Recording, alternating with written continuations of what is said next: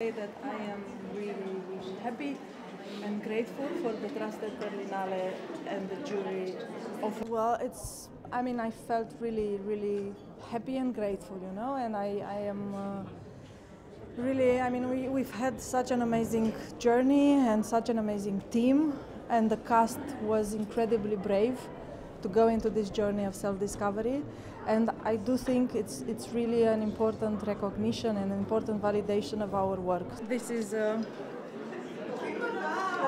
new member of our team. I am very happy. Yeah, well, I don't know. I never felt discriminated for being a woman or something. Maybe because we've been really focused on our work and we haven't been like.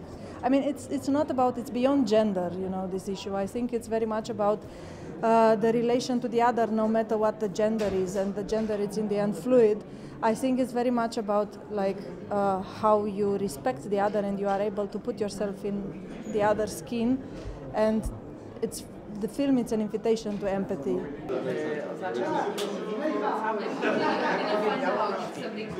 They don't tell you. We were we thought we could win something because we really tried. Another big step in my filmmaker's career.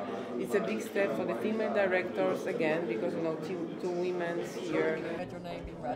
I was like, oh wow, it's a really Grand Prix. It's a big jury prize, which means the whole jury really love my movie. Anyway, they told me on the backstage that they love it, and as I said, for me as a female director, it's extremely important that two main prizes went to the female director. It's a moment of time. It's something which really opened a door for the women in the film industry, and I'm very proud that I'm taking a part.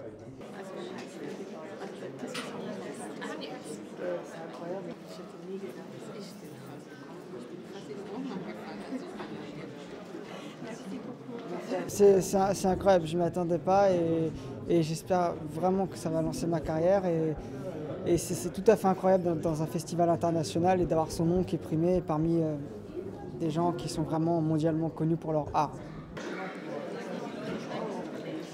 Merci.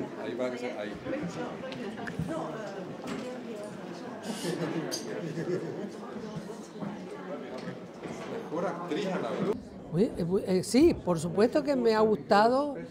Es un trabajo, trabajar con el director es un placer.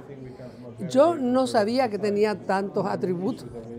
O sea, estoy aprendiendo porque yo no hice cine antes. En mi vida muy dolorosos, entonces volví a empezar con él.